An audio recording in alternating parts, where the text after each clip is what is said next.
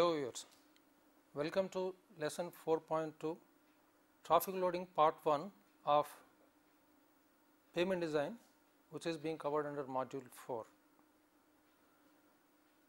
We would be covering traffic loading in two different parts. This lesson pertains to part 1 of traffic loading parameters. In the last class, which was on principles of payment design, we have discussed about three very important external parameters which are external to the payment that need to be considered for design of payment. First one was update, second one was traffic parameters, third one was climatic parameters. So, over the next two classes including this, we will be covering various traffic related parameters, which is a very important input for payment design. In this lesson, we will be covering various aspects of traffic related parameters.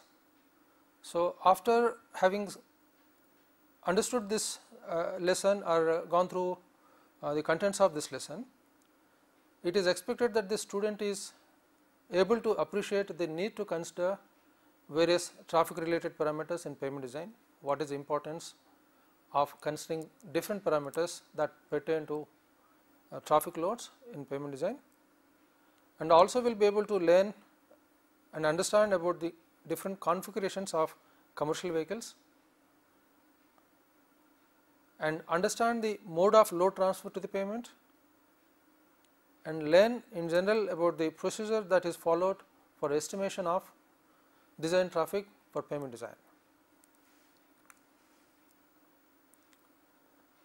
When we consider traffic loading, obviously we are referring to vehicles. We also know that there are different types of vehicles with wide ranging sizes, wide ranging load magnitude and ability to travel at different speeds. We can start with bicycles, two wheelers, passenger cars, we have vans of different sizes and shapes, buses, different types of trucks, single unit trucks, multi unit trucks. So, we have various combinations, various types of vehicles that ply on roads or highways.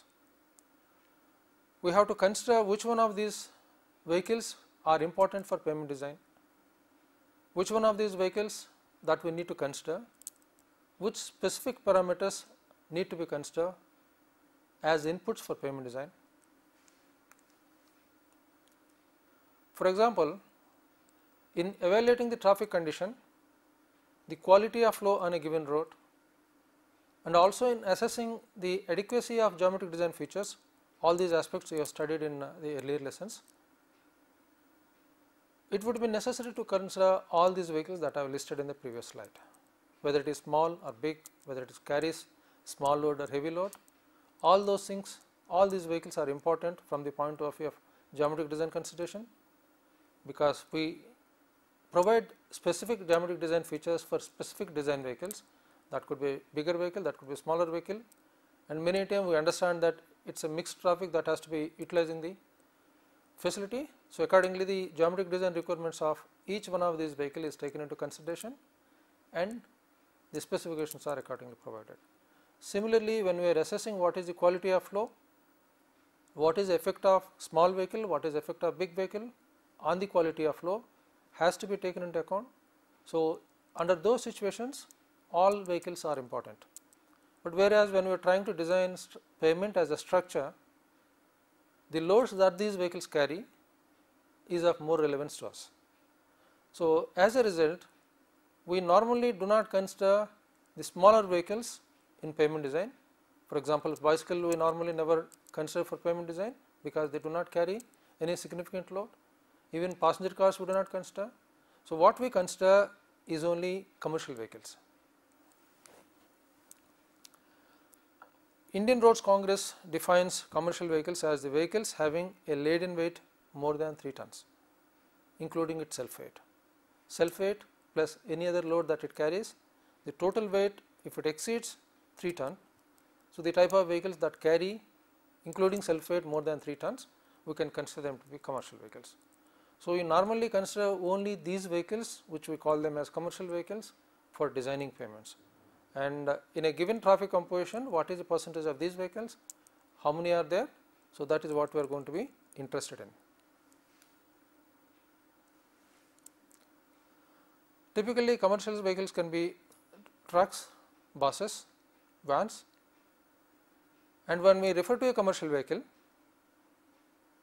we talk about its gross load, we talk about its axle load, we also are interested in the wheel loads.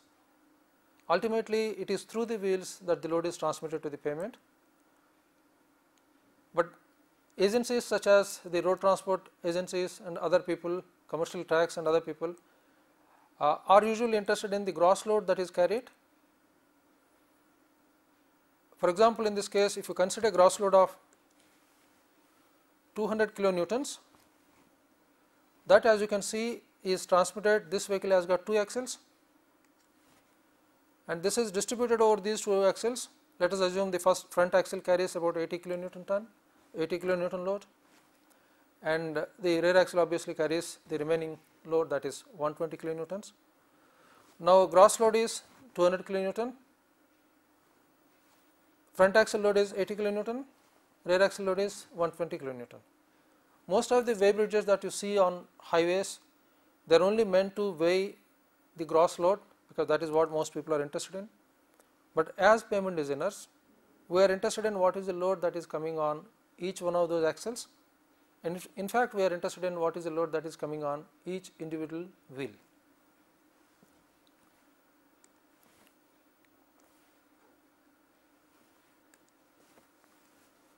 For example, let us assume the front axle of this particular vehicle had one wheel on either side, then as indicated there it was carrying 80 kilonewton.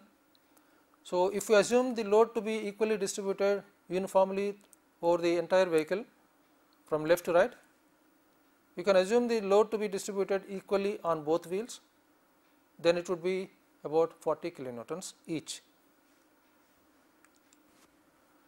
If we assume the rear axle to be of this configuration, these axles can be of different configuration, they can have single wheel on either end, they can have what is known as dual wheel set,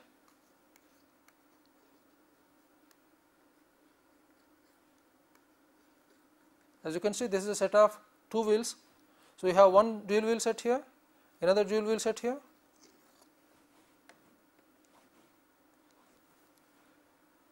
Now, on each one of these dual wheel sets we have 60 kilonewton applied because we consider about 120 kilonewton on the rear axle there.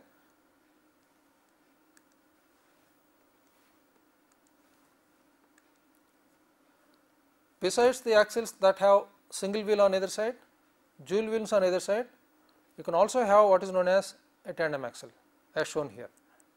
Tandem axle is nothing but 2 separate dual wheel axles, but working as one single unit. There will be a mechanism to ensure that the load transfer is there over both these axles, and both these axles together will function as one single unit called as tandem axle. So, we normally have axle having single wheels on either side, axle having dual wheels on either side, or a tandem axle unit. So, any vehicle will have a combination of these 3 types of axles.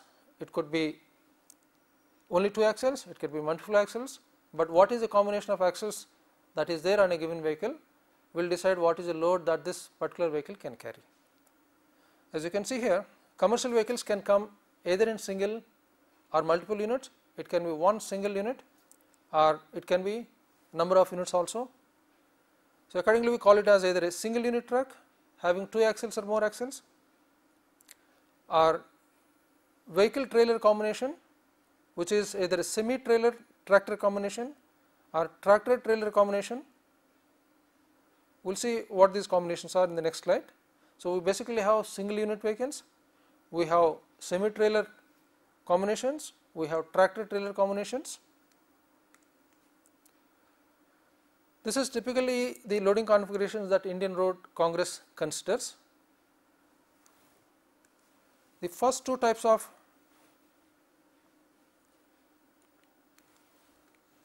vehicles are single unit type. The first one is a vehicle having 2 axles, single unit, you can see it as a single unit there.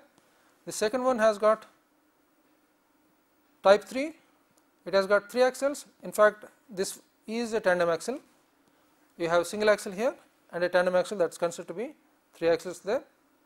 These are semi trailer axles having 2 axles. This is a semi trailer axle having 2 axles in the trailer. This is a 3 S1, 3 in the tractor and then 1 in the trailer. So, accordingly you have different combinations of axles, different combinations of whether it is a single unit, tractor trailer unit, this is a semi trailer unit, these are tractor trailer units, this is a tractor unit, this is a trailer unit. In a semi trailer unit, a major portion of this load is carried by the tractor unit. As you can see, it is transferred onto the tractor unit, but whereas in this case you have an independent tractor unit and a trailer unit, okay.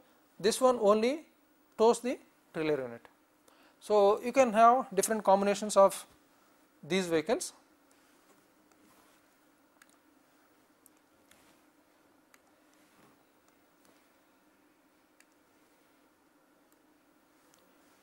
So, Indian Road Congress also gives us what is the permissible limit on each one of these axles or each one of these types of vehicles. For example, if you have an axle having single tire on each side, then the permissible limit is 6 tons. So, if you have a vehicle having 2 axles both having single wheels, then you can have on the front axle weight can be 6 tons maximum, rear axle weight can be 6 ton. So, naturally the gross weight of the vehicle will be 12 ton.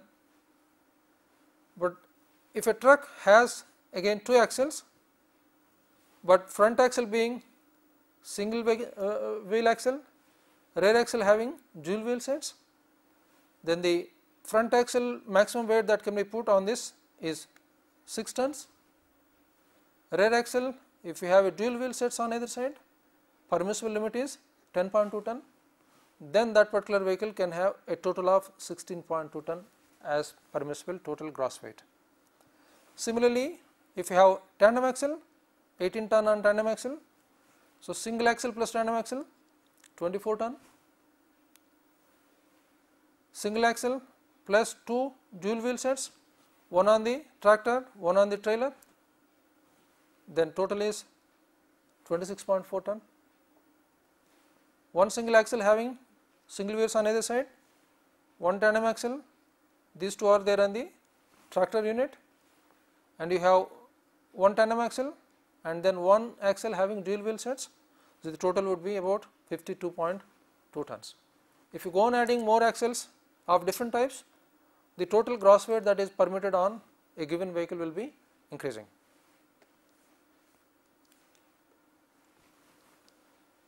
The load transfer through wheels, because we have seen that there is a gross load is transferred through number of axles, and each axle in turn has got 2 sets of wheels on either side, whether a single axle or dual axle, single wheel or dual wheel. So, ultimately it is through the wheels the load is transmitted to the pavement. Let us see how it gets transmitted. We normally use pneumatic tires.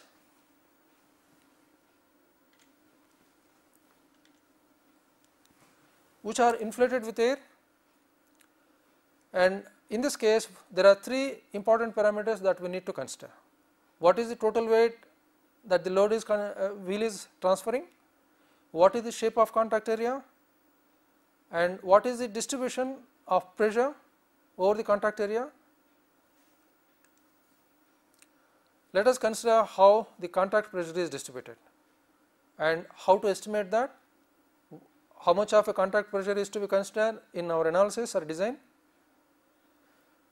If the tire inflation pressure is low, how much would be low is a function of what is the type of tire that we are using, what is the type of pavement that we have there. So, taking into consider all those things, if you know how much is low, if the pressure is low, then the walls of tires will be in compression. So, as a result, the contact pressure is going to be greater than the tire pressure. So, obviously, the contact pressure cannot be taken exactly equal to the tire pressure, it has to be something different, it will have to be more than the tire pressure. On the other hand, if the tire inflation pressure is high, again we have to define what is high, which is again a function of what is the type of pavement and what is the type of tire that we are referring to. In this case, the walls of tire are in tension. As a result, the contact pressure will be less than the tire pressure. So, if we want to take accurately the contact pressure has to be taken as somewhat less than the tire pressure. There are some rough guidelines available as to how to select this. This can be represented in the form of rigidity factor, which can be defined as contact pressure by tire pressure. If the tire pressure is about 0.7 MPa, then you can assume the rigidity factor to be 1, that means the contact pressure would approximately be equal to tire pressure. That is the situation when you are going to have about 0.7 MPa tire pressure. So, the rigidity factor will be about 1, but if the tire pressure is low, being less than 0.7 MPa,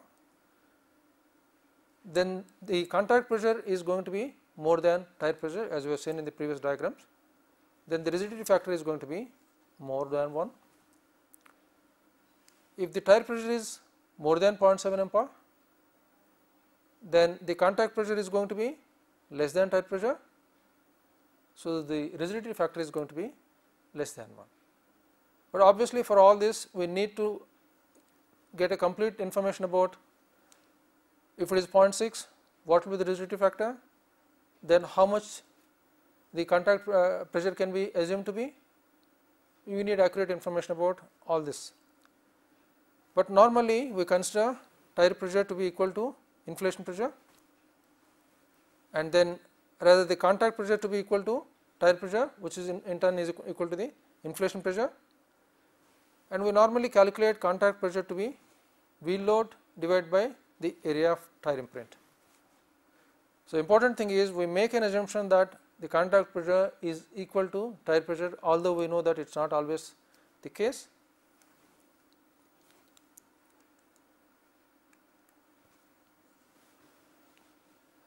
The load is transmitted to the pavement surface in different modes. We can have vertical stresses, we can have unidirectional surface shear stresses, we can have centripetal stresses. So, in a given situation you can have a combination of these modes for transfer of load to the pavement surface. Vertical stresses, it is obvious, a load is acting vertically on the, most of the time it is acting vertically on the pavement surface. So, you are going to have, or the pavement is going to be subjected to vertical stress, but it is possible that unidirectional shear stresses can be applied to the pavement surface, especially when the vehicle starts accelerating, there is braking action, or the vehicle starts from a stopped condition. In that case, there is unidirectional shear stress applied on the pavement surface. So, we would need to be considering these stresses also. We can also have centripetal stresses on the pavement surface acting within the contact area. These occur because of the inflation pressure acting in different directions and then trying to push the tire away. As a result, you have this centripetal shear stress acting within the contact area.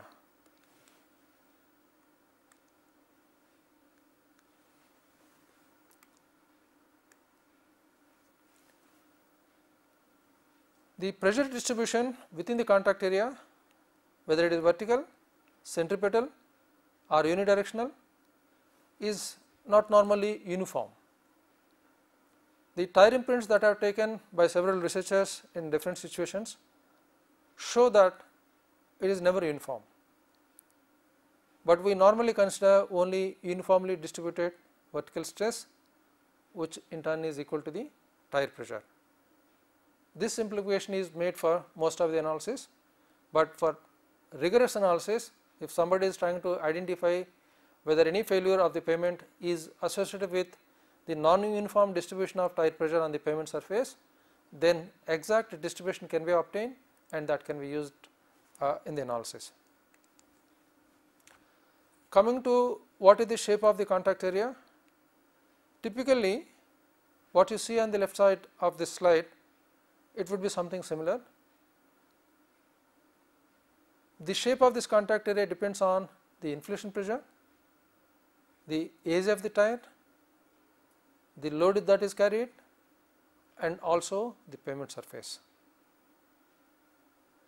In a typical tire imprint, you may see it to be in an elliptical shape, or you may see it as a rectangle in the front, in the center, and then on either end you can have semicircles, and you may not see it a fully contact surface, because tire is not going to be in full contact with the pavement surface. Many a time there are going to be gaps between the treads, as you can see here.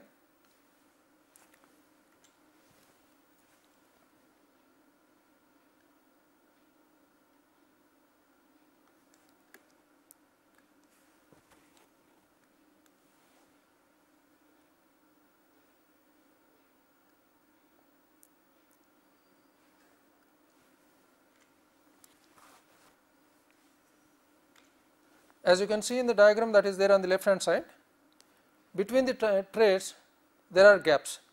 So, this is not a fully contracted area that we have here, there are going to be gaps, but normally we consider to be complete contact, and the general shape that we consider are circular, rectangular, rectangular with semicircular ends.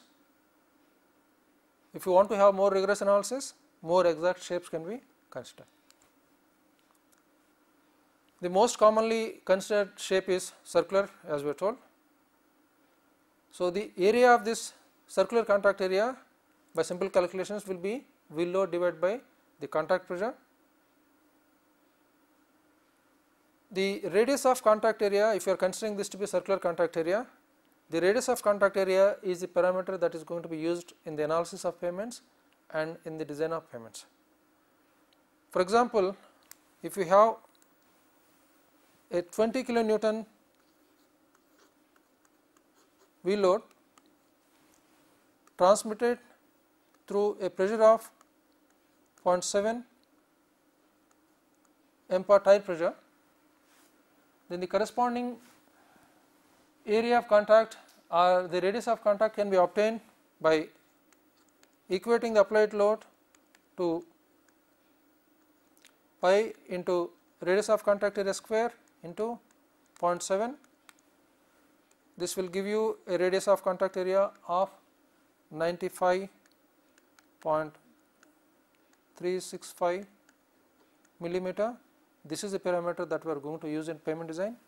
So, if you know the applied load, also know the pressure which we assume to be uniformly distributed and which also assume to be equal to the inflation pressure, then we can find out what is the radius of contact area, provided we are making an assumption of circular contact area.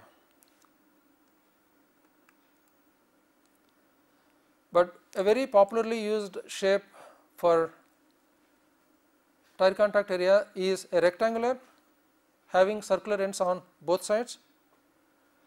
This is the assumption that is made that the radius of the, if you assume the total length of the tire imprint to be L, the radius of the end semicirculars circles will be taken as 0.3 L and width would naturally be taken as 0.6 L.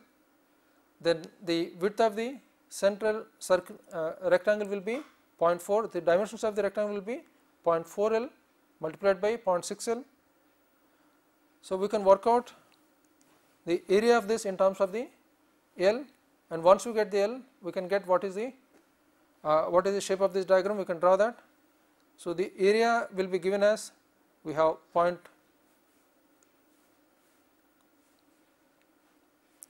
0.4L into 0.6L for the rectangle plus 2 into 1 by 2 pi 0.3L square. This will be equal to 0.5227 into L square. This is in terms of L, which of course will be equal to applied load divided by the contact pressure. So, L can be worked out if you know what is the load that we are referring to and what is the pressure that we assumed. L can be worked out. Once we have L, we can draw this diagram in terms of the cell.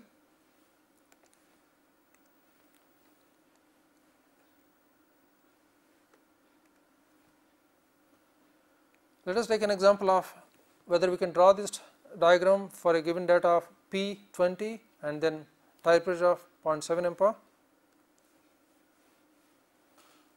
So, for this P, the L will be calculated as square root of 20,000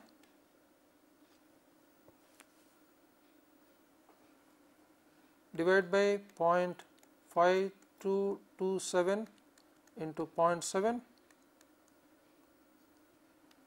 This gives us 233.8 millimeters. The total length of the tire imprint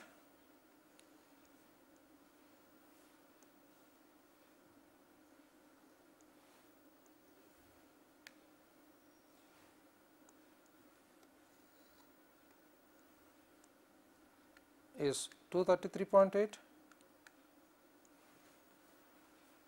and radius of this will be 0.3L. So, that is equal to 70.14. So, we can also obtain the other dimensions as 93.52 and this to be obviously 140.3 millimeters. So, once we made this assumption, now we are in a position to draw the complete shape. There are analyses wherein we can use the exact shape of the diagram. So, there it is necessary that we draw the shape making assumptions like this.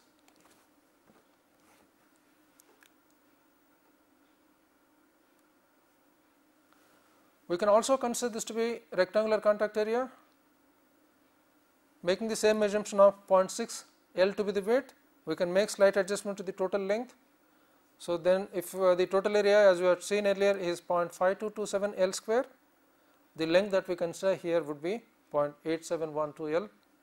So, instead of for a particular purpose we want to further simplify the load contact area, this can be simplified as a rectangular area given by 0.6 L as the width and then 0.8712 L as the length. Among the design considerations that we have to have for selecting design loading, we have to appreciate that traffic loads are applied over several years. These several years could be design life 10 years, 15 years that we select, and traffic volumes normally increase each year in most cases. In some cases, because of certain reasons, there is a new road that is constructed nearby, the traffic has been diverted there, it is quite possible the traffic volumes on a given road can get reduced also. But in normal situations, unless there are no such major activities that are taking place, traffic volumes gradually increase. We also need to appreciate that all these vehicles do not carry the same amount of load, each vehicle carries different load. And also the vehicles on different facilities, as we just said, carry different loads. Each vehicle has got different load carrying capability. The wheel loads are applied over different portions of the pavement.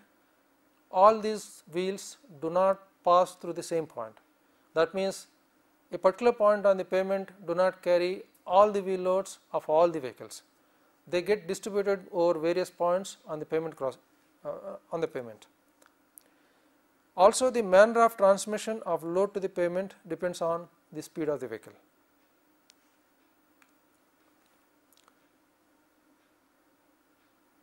So, we need to consider what type of vehicles use the facility, what is the type of load that they carry, how these vehicles are distributed across the pavement width, and also what is the speed at which these vehicles are traveling. Are they slow moving vehicles, are they fast moving vehicle, are they stationary vehicles. Accordingly, we will be selecting appropriate input parameters for design. Pavement is designed to carry traffic loads over a specified period, this was mentioned earlier. Thus, it is very important to have an accurate estimate of the total number of vehicles that are expected to use the facility during the design life period. If you consider the design life period to be 15 years, how many vehicles are going to be utilizing the facility, we have to estimate. Naturally, we will not be in a position to observe these things because this is future. On the basis of the information that is available today, either on this facility or on similar facilities elsewhere, we should be able to make prediction about how many vehicles will be utilizing this facility and then how many commercial vehicles will be utilizing this facility, because as far as the pavement is concerned, we are interested in the number of commercial vehicles that are going to utilize the facility. This is what we call as traffic forecast. I am sure that you learned something about traffic forecast and traffic volumes in your previous lectures. It will also be very useful in the design if the traffic volumes can be estimated for different design periods. Rather, if the total design period is 20 years, what would be the traffic volume during the next 5 years, next 10 years, next 15 years?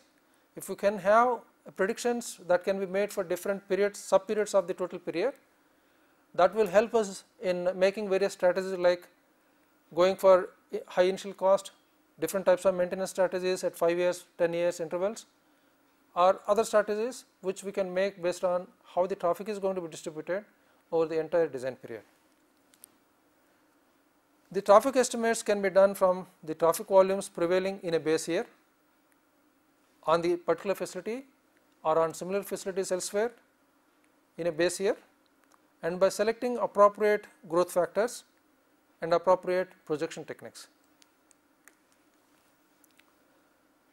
For forecasting traffic, a typical approach followed by Indian Roads Congress given by IRC 37 code for projection of traffic over the design life period is given as, this is in terms of the cumulative traffic, total number of vehicles, commercial vehicles for the design period, given as N, that is 365 multiplied by A, and we also take into consideration a factor R, and N, small n is the design period.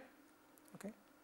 We will explain what these individual parameters are, where A is the initial design traffic in the year of completion of construction in terms of number of commercial vehicles per day. At this moment, we are only talking about number of commercial vehicles per day, and we are also only trying to estimate over the design life period how many total number of cumulative commercial vehicles are going to be. In fact, the actual design parameter that we need is these number of commercial vehicles will have to be converted into equivalent number of standard loads, but we are not going to discuss that aspect in this lesson, that will be followed in the next lesson. So, at this stage we are only trying to estimate what is the cumulative number of commercial vehicles that will be there during the design life period. Design life period being n number of years. We also use the term initial design traffic. When we say design, this A has been appropriately selected. This is not just the number that were counted, appropriately selected by taking into consideration how these vehicles get distributed across the width of the pavement, also taking into consideration that all the wheels are not placed along a particular line, because all those loads are placed across the pavement width. We also need to take this into consideration and select the design period, select the design traffic. So, the parameter R that was used in the previous expression is the annual growth rate of commercial vehicles expressed as a fraction.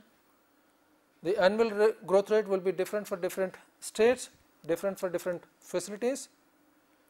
This can be estimated, or if it is very difficult to estimate, we can follow the IRC guidelines that are available. IRC suggests that we can use this, consider this to be about 7.5% in case no other data is available.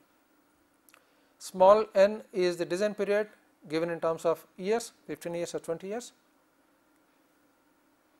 The traffic in the era of completion of construction, that is A, that is what we have used in the previous expression, because we might have measured the traffic in 2005, but the construction of pavement would be complete by 2007, and the pavement is subjected to actual number of loads would have to be counted from 2007.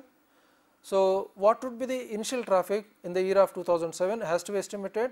From that era onwards, what would be the cumulative number of commercial vehicles can be estimated from the previous expression. So, the traffic in the era of completion of construction can be estimated using the following expression: A is equal to P into 1 plus R to the power x, where P is the number of commercial vehicles as per the last count. Either the traffic has been taken 2 years back, either it is been taken this year. So, when was the traffic counted? With reference to that, what was the traffic volume in that year, and x is the number of years between the last count and era of completion of construction. If the traffic count was taken in 2003 and we have started the process now and the pavement is going to be constructed in 2007, x would be 4. Okay. The cumulative traffic, which is in terms of commercial vehicles for design period n, will have to be adjusted for the directional distribution of traffic. Normally the parameter A is projected as a total two-way traffic. We are not going to be making projections for each lane, for each direction. Normally what we get is the total two-way volume projected. So, naturally that has to be adjusted for how much traffic is going to be going in one direction. You can assume it to be 50% in each direction, but during peak periods one of these directions may be carrying more traffic. It could be 60% this direction, 40% in the other direction. So, 60% of the traffic is going to be traveling in the peak direction. It is going to be utilizing maybe 50% of the pavement area. So, we need to consider that 60% to be critical. So, we have to have some understanding of what is the directional distribution of traffic. We also have to have some information about how the vehicles are going to be placed across the carriageway width. That means, we have to have information on lateral placement characteristics of these vehicles on the pavement. We also have to have some idea about the load spectrum. What are the loads that are carried by different types of vehicle? Some of these vehicles may be empty, some may be very heavily loaded, some may be loaded to extents that are way above the loads, legally permissible loads that we have mentioned earlier for different types of vehicles having different axles.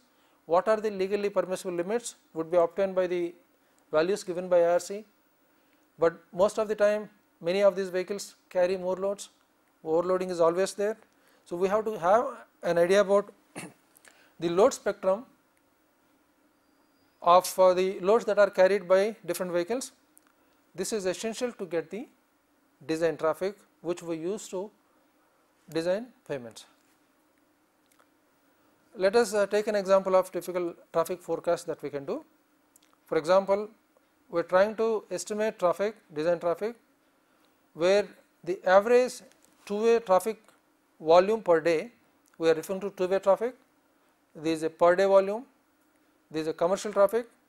On an existing two-lane highway, the traffic was counted in 2000. So, the number of commercial vehicles, total two-way number of vehicles counted in 2005 is 4000. We have assumed the annual rate of growth of commercial vehicles to be 7%, R is equal to 7%, and we are going to design the pavement for 15-year design life period, and the construction of the road is expected to be completed in the year 2007. let us see whether we can estimate how we estimate the cumulative traffic.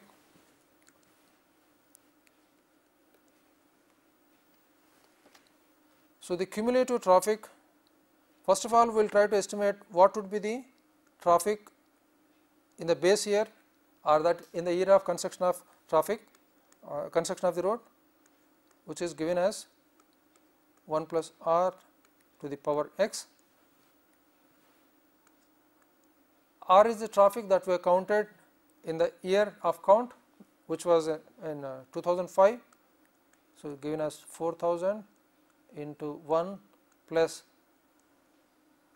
rate of growth expressed as fraction to the power 2.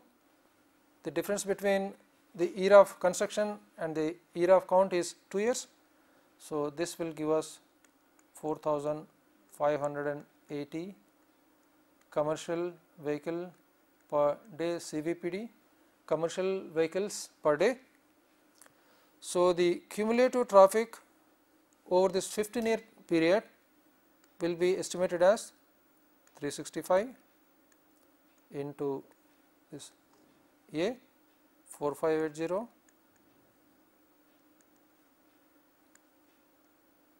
into 1 plus rate of traffic growth to the power design number of years 15 minus 1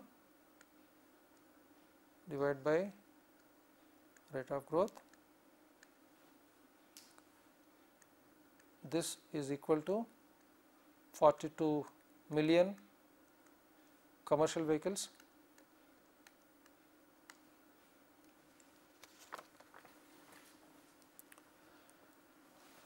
Of course, in this case we have not considered two important features of traffic. We have not considered what is the lateral distribution out of this 4580, how they are spread across the pavement, that we have not considered at this stage. We also not consider the load spectrum of these vehicles, that also has to be adjusted.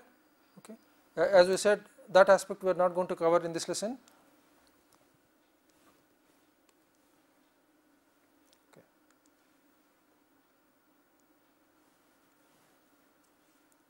Coming to the lateral distribution of wheel loads, we have been talking about this, that we cannot expect that all the wheels will be traveling along the same path, they follow the same path.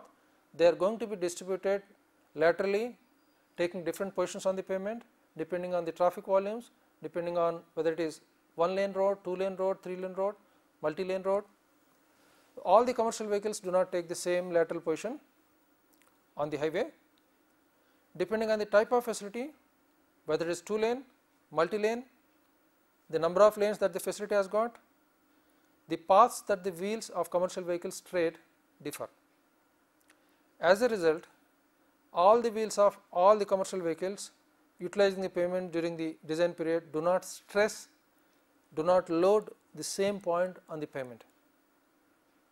So, a particular stretch, particular portion of the pavement carries only a certain portion of all the wheel loads. We have to identify which is the critical portion of the pavement that carries the maximum percentage of wheel loads. What is that percentage? If you know what is the total commercial vehicles, so we have to take only certain percentage of the total commercial vehicles as the design traffic, and we also identify which portion is more critical. It is actually, we can easily identify on many highways. If you see a certain portion of the road is more damaged compared to any other portion, you can also see, if you observe that the wheel loads, most of the wheel loads would be traveling along the damaged path only, unless we have serious potholes and other things there. Normally that is the portion that gets stressed most of the time. As a result, that is the portion that gets damaged also more frequently. So, each part of the pavement gets different repetitions of loads. We have to identify what is the percentage of this repetitions out of the total, and also maybe which portion is more critical.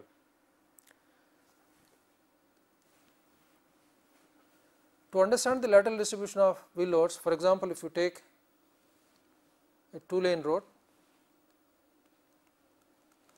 okay, and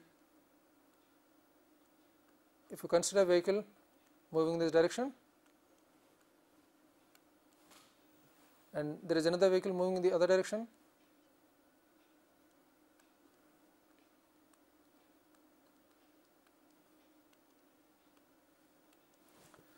Depending on the width of the carriageway, depending on the width of each lane, and also depending on the size of each vehicle, so the position of these wheel loads with reference to the other wheel will be can be assessed. So we can see each portion of this 2-lane carriageway would be carrying number of wheel loads. At times a portion of this can be having wheel loads from both directions. So there is going to be some overlap between the wheel loads placed for the vehicles traveling in both directions. So we have to identify which portion of the 2-lane road has got maximum overlap. Most of the time it is the central portion that carries wheel loads traveling in the direction and also wheel loads traveling in the direction, but we have to make some observations about how the wheel loads are placed across the carriageway and which portion carries maximum wheel loads, what percentage, that has to be identified.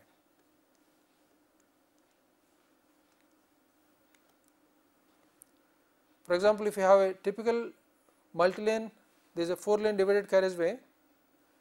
So you can have 2 lanes, 2 vehicles traveling in this direction, simultaneously you can have 2 vehicles traveling in the direction.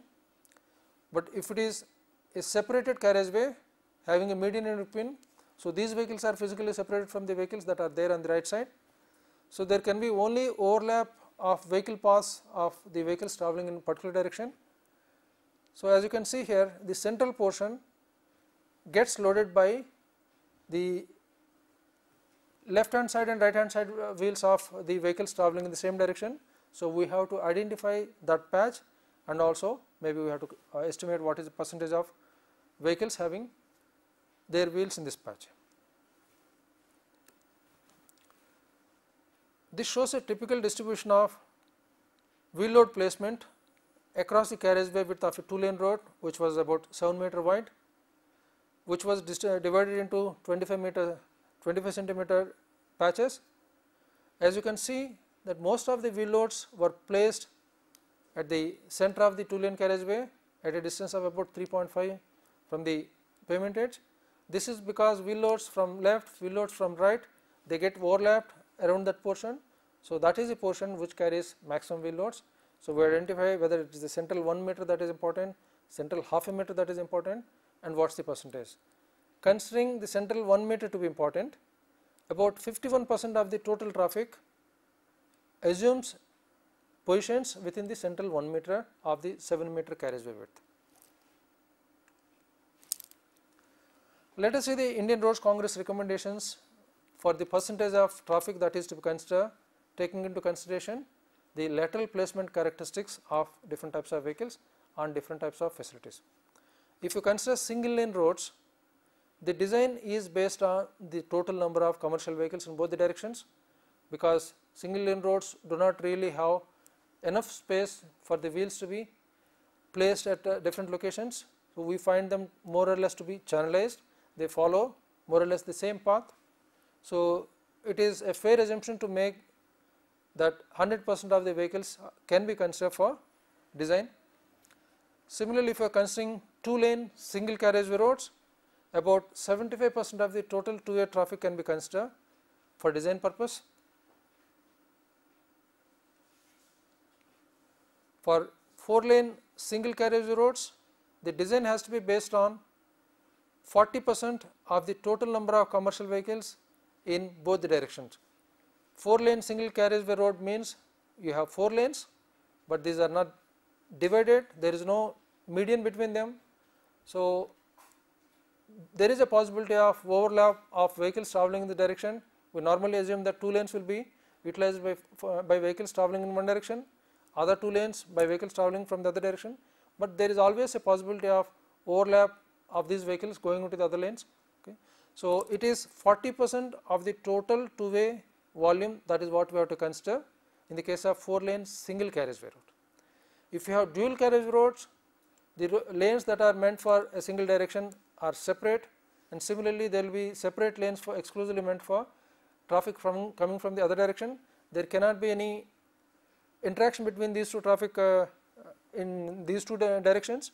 In such a case, if you are designing dual 2-lane carriageways, that means in each direction you have 2 lanes, 75% of the number of commercial vehicles in each direction has to be taken for designing that. Whereas in the earlier case it was 40% of the total two-way volume, in this case it is 75% of the traffic traveling in that direction.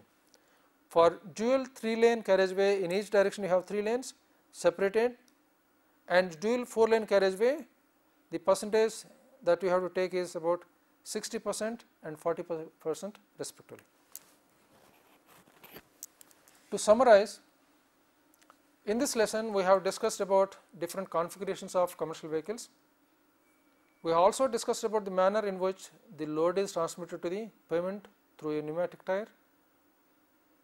We also discussed about the need to consider the lateral placement characteristics of wheel loads of commercial vehicles, and we have also seen about the methods or approaches that can be used for estimating the design traffic.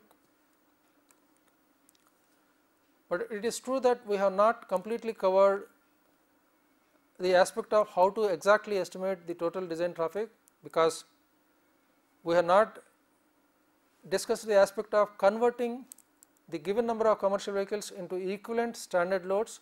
This is an aspect that we are going to discuss in the next lecture. Let us take up some questions from lesson 4.2. As is customary, we will provide answers to these questions in the next lesson. The first question is, what are commercial vehicles? Why do we consider only these commercial vehicles, rather only commercial vehicles for pavement design? The second question is, what is the legally permissible gross weight for a vehicle having 2 axles? Front axle has single wheels and rear axle has dual wheel sets. So, what is the total legally permissible gross weight for this vehicle having 2 axles, front axle having 2 single wheels on either end and rear axle having dual wheels on either end? Work out, the third question is, work out different typical load contact shapes that can be considered for a single wheel of 20 kilonewton load and a tire pressure of 0.6 MPa, circular, rectangle and other shapes that we have discussed earlier. So, you have to work out different shapes for a given load and given contact area. What are the different shapes that we consider and what are the dimensions?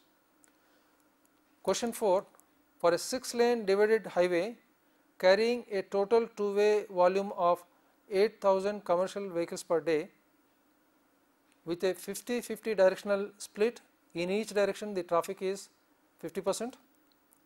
What is the design daily traffic in terms of commercial vehicles?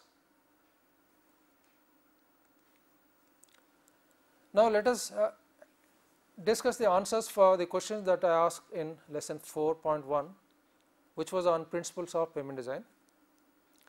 Are pavements important enough to demand the services of specialists for design? We had discussed in the last lesson, because most often pavement design is neglected because the failures are not spectacular, they do not create so much of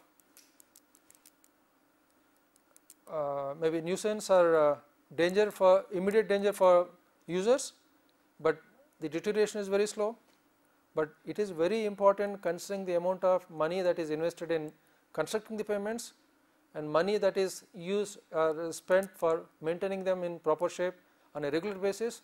That is huge amount of money, and also money that is lost because of improperly constructed roads, improperly designed roads. Lot of money is lost because of in terms of road user cost.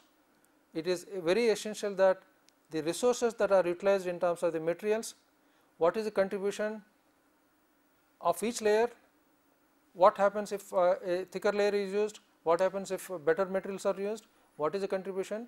We need to understand this thoroughly. As a result, this is not a layman's job, this has to be an specialist job nowadays. How do you differentiate between flexible and rigid payments. Flexible and rigid payments are typically differentiated in terms of the load spreading capabilities.